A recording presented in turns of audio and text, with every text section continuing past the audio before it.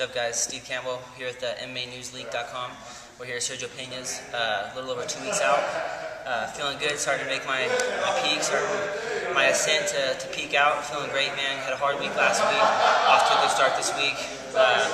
Diet's on point, supplements on point, everything's kicking in. I feel like I'm running on all 12 cylinders. Feeling strong as I've ever felt.